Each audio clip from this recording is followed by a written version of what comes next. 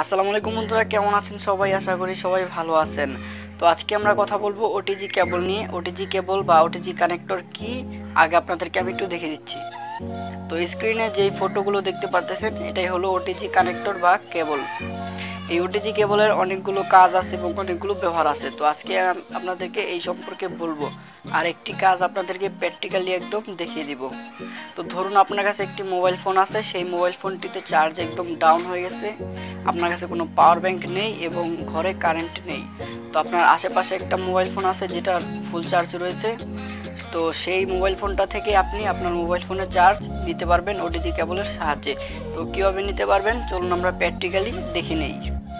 তো দেখুন, আমি এখানে দুইটি মোবাইল ফোন নিয়ে নিয়েছি। তো আমি এই মোবাইল ফোনটা থেকে এই মোবাইল ফোনে চার্জটা নেব। তো আপনারা যেই মোবাইল ফোনটা থেকে চার্জ নেবেন সেই মোবাইল ফোনটা কিন্তু ওটিজি সাপোর্টেড হতে হবে। তো ওটিজি কানেক্টরটি লাগিয়ে দিচ্ছি।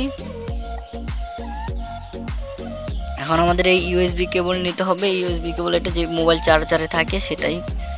তো আরেকটা কথা, অনেক মোবাইল ফোন আছে যে সেটিংসে গিয়ে ওটিজি অন করতে হয়, তাহলে কিন্তু ওটিজি কাজ করে। তো আপনারা দেখবেন আপনাদেরটা কীরকম।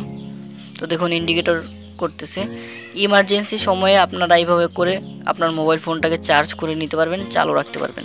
তো বন্ধুরা, এখন আমি এক এক করে ওটিজি কেবলের কাজগুলো আপনাদেরকে বলে দিচ্ছি। আপনারা মনোযোগ সহকারে সম্পূর্ণ ভিডিওটি দেখে থাকুন। তো ধরুন আপনার কাছে একটি পেন ড্রাইভ আছে। তো পেন ড্রাইভের তথ্যগুলো আপনি আপনার মোবাইলে দেখতে চান।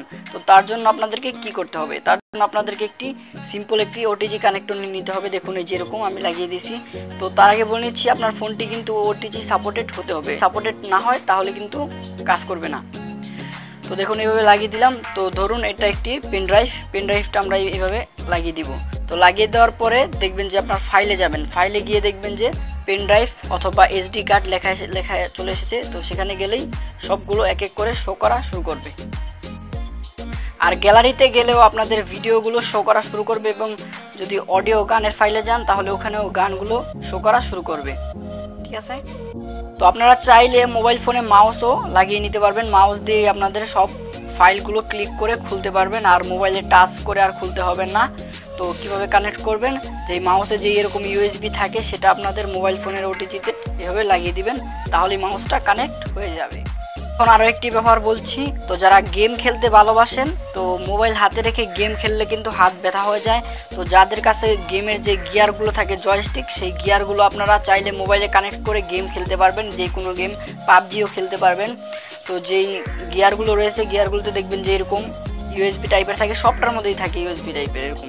তারপরে আমরা এই যে এইভাবে কানেক্ট করে দিলে আমাদের গিয়ারের সাথে কানেক্ট হয়ে যাবে মোবাইলটা। তো আমরা যে কোনো গেমে গিয়ে যদি আমাদের গিয়ারটা প্রেস করি তাহলে আমরা গেম খেলতে পারবো সেই গিয়ারটার সাহায্যে। তো বন্ধুরা, এখন আমি আপনাদেরকে আরও একটা ব্যবহার বলে দিচ্ছি। তো আমাদের মোবাইলে যে কিবোর্ড থাকে সেই কিবোর্ড কিন্তু অনেক ছোট, এবং আমাদের ওটাকে টিপতেও অনেক কষ্ট হয়, আবার মোবাইল হাতে করে রাখলেও হাত ব্যথা হয়ে যায়। তো আপনারা যদি চান আপনাদের যে কম্পিউটারে কিবোর্ড থাকে বড় বড় কিবোর্ডগুলি, সেগুলাও মোবাইলে কানেক্ট করতে পারবেন। তো কীভাবে কানেক্ট করবেন আপনাদেরকে আমি দেখিয়ে দিচ্ছি। তো যেটা কিবোর্ড রয়েছে, কিবোর্ডে দেখবেন যে এরকম ইউএসবি টাইপের থাকে। তো সেই ইউএসবি কেবলটাকে আমাদের এই যে ওটিজি কেবল লাগিয়ে দিব মোবাইলে, তারপরে আমাদের এইভাবে কানেক্ট করে দিতে হবে। তো কানেক্ট করে দেওয়ার পরে আমাদের যে কিবোর্ডে যাব, আমরা সার্চ বারে যদি আমরা কিবোর্ডে যাই তাহলে আমাদের ওই যে কম্পিউটারের কিবোর্ডটা আমরা কানেক্ট করলাম, সেই কিবোর্ডটা দিয়ে আমরা যদি টাইপিং করি তাহলে টাইপিং হবে। ওটিজি কেবলের আরও অনেকগুলো ব্যবহার আছে। তো সবগুলো আমি বললাম না, যেগুলো গুরুত্বপূর্ণ সেগুলোই আমি আপনাদেরকে বলে দিলাম। তো সামনের ভিডিওতে আমরা একটা ওটিজি কেবলের সাহায্যে মোবাইল দিয়ে একটা টর্চ লাইট বানাবো, খুব সুন্দর একটি টর্চ লাইট। এবং আমি যে জিনিসপত্রগুলো বললাম যে ওটিজি কেবলের সাথে লাগাতে পারবেন, আপনারা যদি চান যে সবগুলো একসাথেই লাগাতে, তো তাহলে আমাদের অন্যরকম একটা ওটিজি কানেক্টর লাগবে। তো দেখুন স্ক্রিনে যেই ওটিজি কেবলটি দেখতে পারতেছেন, এরকম একটি ওটিজি কেবল হলে আমরা সবগুলো একসাথে কানেক্ট করতে পারবো। তো আশা করি ভিডিওটি ভালো লেগেছে। ভিডিওটি ভালো লাগলে একটি লাইক করবেন, চ্যানেলটিকে সাবস্ক্রাইব করবেন। আজকের জন্য এই পর্যন্তই, আবার দেখা হবে নতুন কোনো এক ভিডিওতে। এ পর্যন্ত ভালো থাকবেন, সুস্থ থাকবেন। আল্লাহ হাফেজ।